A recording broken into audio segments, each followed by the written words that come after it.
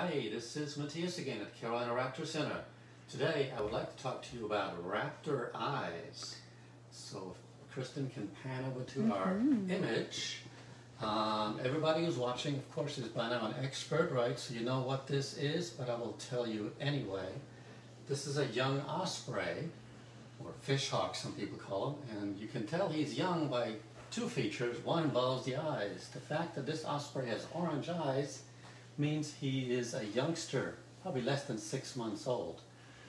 So the eyes can tell us a lot about these birds, but they're also really cool to look at, and they're obviously very important for their survival. Most raptors have incredible adaptations of one sort or another.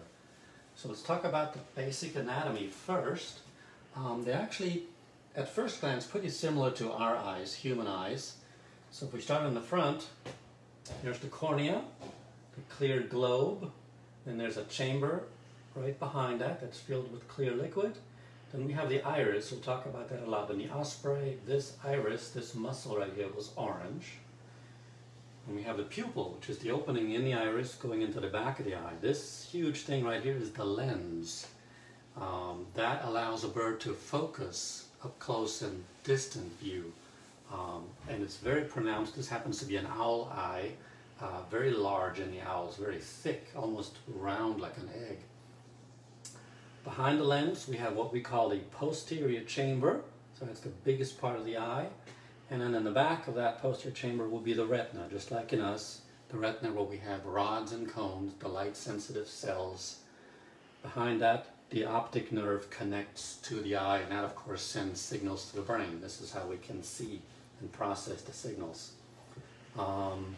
There's a few other things that are different we're going to get to in a minute, but one thing is they actually have many rods and cones. In fact, they have five different kinds of cones, whereas we, I believe, only have one type.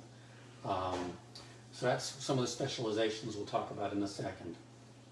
So at first glance, they're fairly similar to us, but there are some pretty big differences. For instance, this is a barred owl, and its eyes are pretty big. So relative to the size of the bird, in most birds, eyes are huge. In fact, in some cases, they can weigh up to 3% of their total body weight. I was just reading up on this. That's pretty big. So even in this barred owl, its eyes are almost the size of our eyes, and the bird only weighs 2 pounds. So that gives you an idea of the relative size. They tend to be mostly fixed in position, at least in some species, and the owls more so than others, because they're an odd shape. There are muscles attached to these eyes, so they can move the eyeball slightly, more so in the hawks, probably just a few degrees, literally 5 to 10 degrees in any different given direction. But they are fixed in place, and of course they make up for that sort of handicap, you could say, by the fact that they have a very long, flexible neck, so they can move the entire skull backwards. They can turn their head upside down. So they're more than make up for the fact that they can't move their eyes in the sockets. Let's see, what's next? So they also have bony rings, which I showed last time, I believe, but something really curious. Let me show you this here.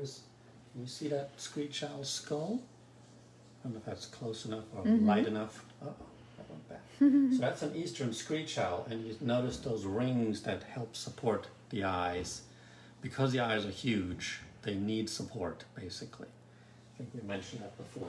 Let me go back one slide. Hold on. Previous. I accidentally scrolled forward by touching this touch screen. So something unusual they have, which we have the remnants of in our corner, the inside corner of the eye. They have what's called a nictans, a nictitating membrane. So it's an almost clear membrane that helps them in a couple different ways. Number one, it's like a squeegee, like a windshield wiper. It helps clean the eyes, even when they're flying or no matter what's going on. So is that what that blue?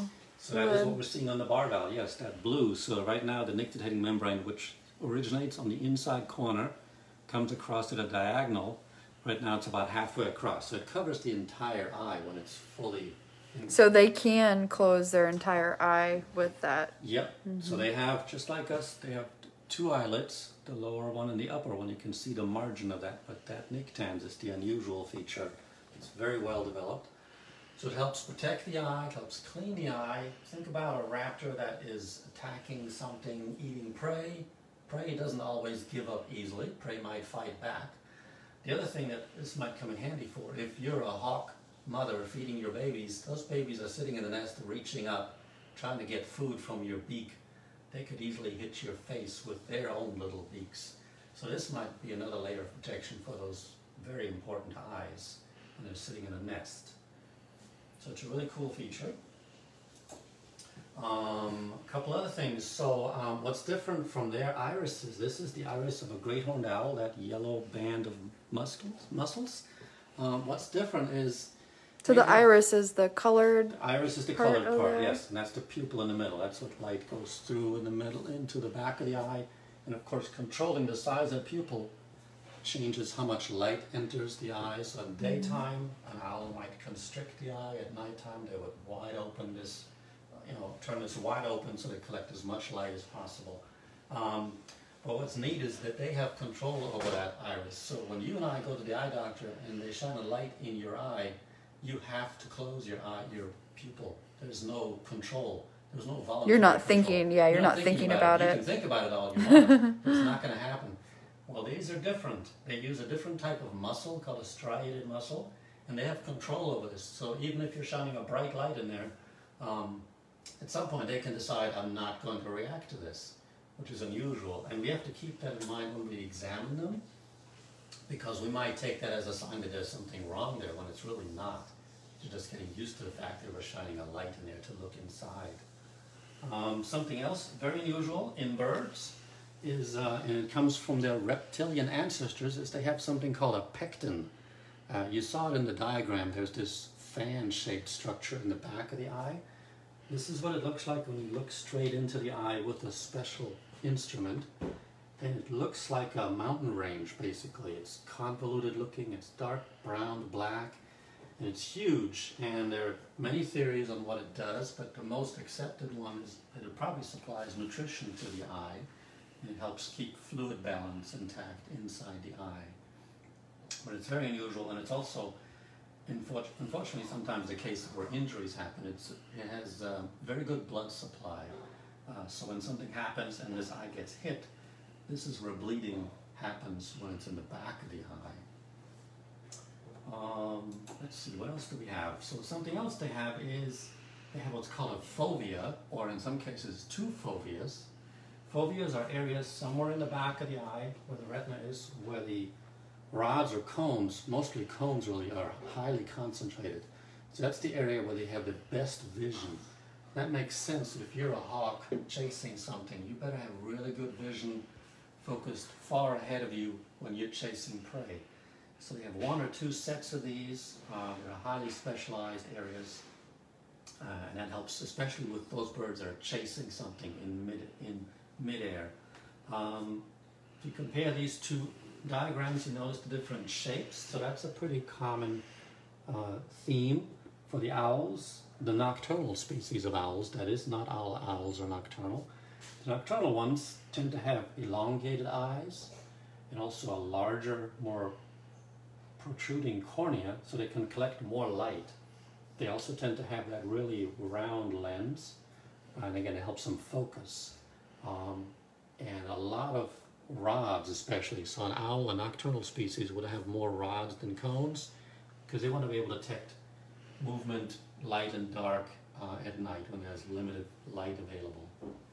There you see the pecten in this eye. In the hawks, on the other hand, you have a more round eye, globular eye, similar to ours. They don't need to collect excessive amount of lights like an owl does. So So they both have good vision, just in very different ways. Right. So these would be adapted for low light condition. This would be adapted for color vision to some extent. It's been suspected, maybe proven in some species, that some hawks have color vision just based on what type of cells they have back there, the types of cones that are in their retina. It's also adapted for focusing back and forth a lot. We'll talk about that again in a minute. Let's see, what else do we have? Oh, sunshade. This comes in very handy, right? If you're a hawk flying in daytime, you're looking down on things. you have a built-in shade. This is called a supraorbital ridge, a fancy word for meaning above the eye.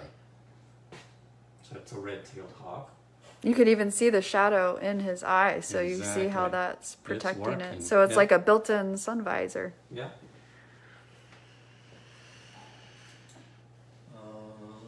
All right, let's talk about, again, what's different. In our case, in people, in most cases, except for young infants, your eyes don't change that much. But in some of these birds, eyes change dramatically. Owls, in general, maintain the same eye color for their entire life. And some hawks and other species do, but there are some that have extreme changes. For instance, in this bald eagle, they start out with a darker brown, even darker than this, kind of a chocolate brown, when they're a year old. And gradually, over the course of 4 or 5 years, they turn into this light, pale, lemon yellow iris. So you can age a bald eagle just by the eyes to some extent. Beyond that, once they get 5 years old, or roughly, and obviously at that point you can't tell anymore, but it might help you determine the stages in between. A more extreme example is the Cooper's hawk. Cooper's hawks start out with gray irises when they're nestlings, youngsters, change gradually during their first year to yellow, then to orange, and eventually to a beautiful reddish, ruby red color. It might take 2 or 3 years to get there. And so these colors probably mean something. They're not just there for our pleasure, I would assume. There's probably some reason for that. One might be signaling other birds, what age am I? Because if an adult comes to a nest, that color might mean, oh yes, this is a nestling, this is safe to feed, whereas an adult would be a competitor. It might also tell a juvenile that, hey, this is an adult.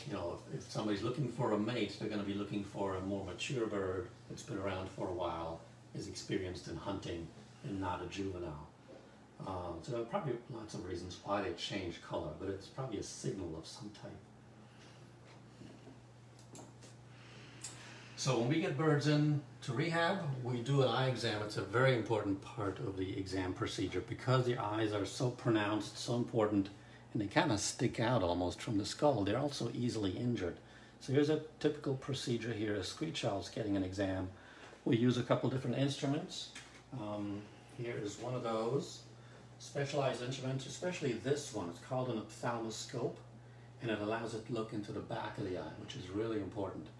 So is that the same as what a doctor would use on people? Yes, the eye very doctor? similar. You see these probably in an exam room, stuck on the wall in a plug-in socket or something. Same thing, because even when you look at an eye from the outside, it might look perfectly normal. Like here, we're looking at the side view of a hawk eye. So we have the cornea here, what we call the anterior chamber, the clear chamber, and then the pupil in the middle with the iris around it. Even if it looks perfect from the front, you can't tell what's going on in the back without a special instrument. And that's unfortunately where most of the injuries happen to be. So it's really important not to skip that part. We typically do the eyes first, because that way we can cover the head and cut down on stress. Are eye injuries common in They are. raptors? I would guess at least 40% of our birds come in with eye injuries of some type or another. And that probably relates to the fact that a lot of our birds are hit by cars. That's the #1 known cause of injury.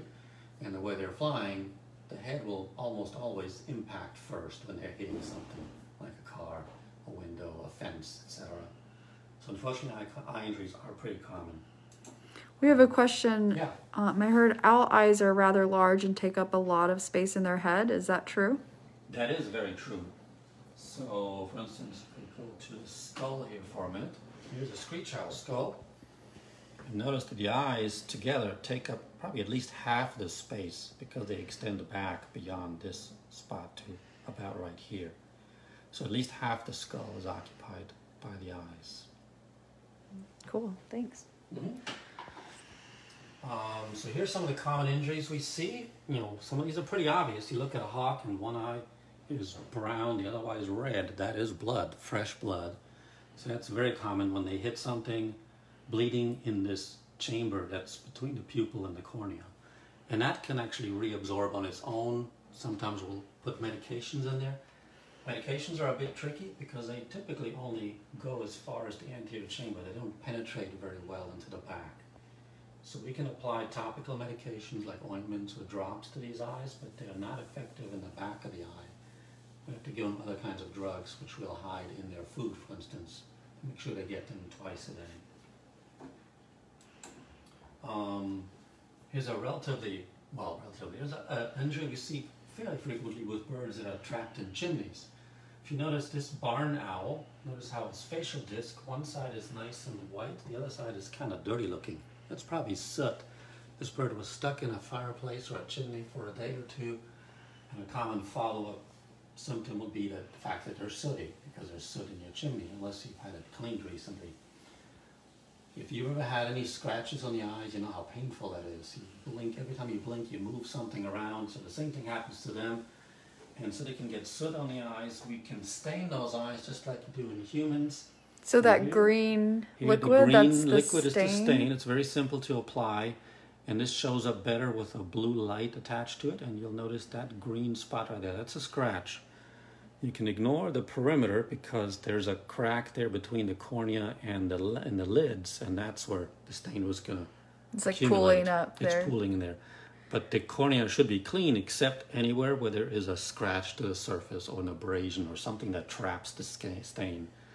So that tells us right away that it's a abrasion, and we can treat that with an antibiotic ointment. For a couple of days, it'll heal relatively quickly.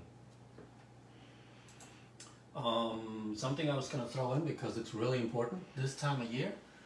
When we examine the babies, we have to keep one thing in mind: is their eyes don't fully develop until they're probably 6, 8, 10 weeks of age. It probably varies somewhat. So when you look at a baby early on, like this barred owl is probably 3 to 4 weeks old, his pupil looks cloudy.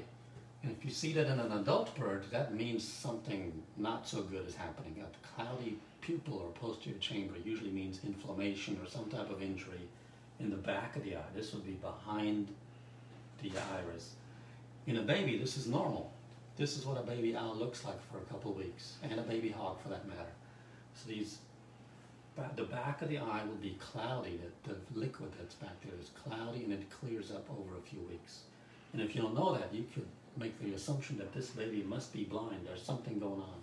A cataract, for instance, would look very similar if you didn't look closely. So that's important to keep in mind.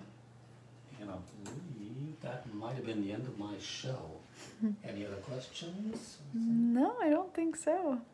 That was so great. Thank you, Mathias. Okay. You're welcome. And see you Take next care. time.